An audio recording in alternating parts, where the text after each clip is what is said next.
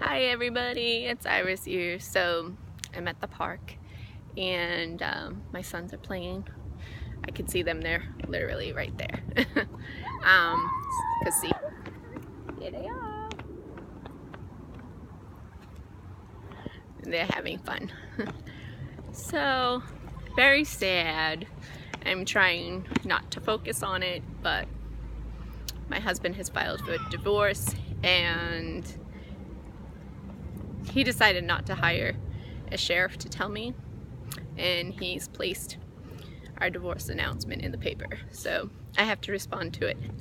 I have to wait for it to print, and then I think I have to tell the courts that I've seen it, and I have to give them my address. So that's really embarrassing because I'm trying to start a new life here in Alaska, and it's gonna run for 30 days, so that's super embarrassing because I'm trying to do this whole family self-efficiency plan, and part of it is getting a job, and because I'm on cash assistance and I have food stamps, and I'm on a voucher, a housing choice voucher, so that's how I pay my rent.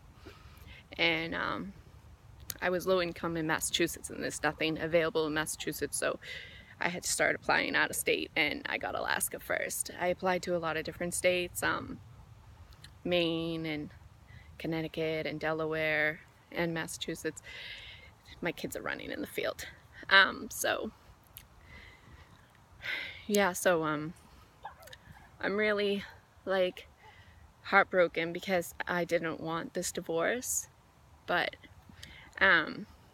we've been separated for 1.5 years, and I think you only really need 1 year, and they know that I don't want it because he filed it as a contestant, so he wants it, I don't.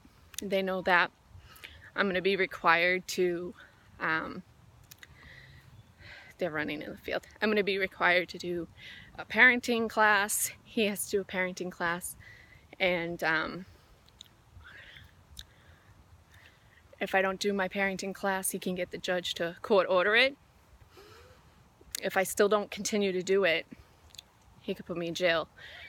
Most of the times they don't do that during a divorce, but with my luck, the court system will make an example out of me, because I'm sure a lot of women pull the I'm not going to do the classes, and husbands do the I'm not going to do the classes, you know.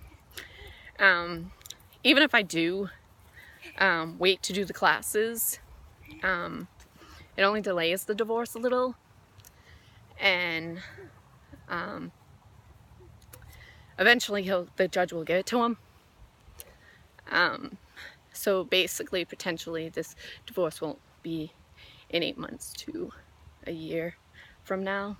So I've decided to start writing about it. My mom said, "Are you gonna write?" Because I've already published 1 book, a book of poems. And the funny part is that I was actually going through a divorce then too. So kind of funny. Second divorce, second book, comical. Not comical, very depressing, but I have to focus on I guess living and taking care of the boys and following my goals and plans, because I did this. I came to Alaska. He originally had said he was coming with us, so I didn't think I would be here alone with the boys, and I signed a lease, so I definitely can't get out of that.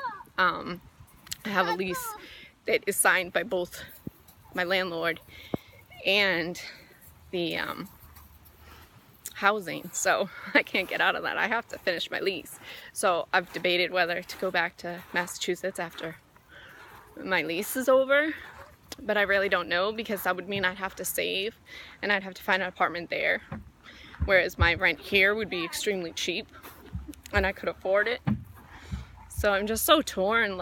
My mind is just so upset. I've been reading so much about divorce and about how to save my marriage and everything, and I tried the I forgive you, right? I tried that because he cheated. Of course, he pointed out why he cheated. So, he's kind of right. Like, I wasn't putting out, so. But, I don't know. There's a lot of stuff. A lot of fixing. But potentially I have to accept the fact that literally in 8 months to a year I will be divorced. Like, I can't, he can only stop it, I can't. So that's what kind of divorce he filed. So anything I try to do would make it worse. Like, I just have to let him decide. And I don't think he's going to. I think he's really done. Because I said I said I forgive him, and I've said a lot of things. I've also said a lot of stupid things too, so. But I'll write about it. Hopefully that will help heal me. So, Life's Journey Alaska. I'm getting divorced. Yay! Bye.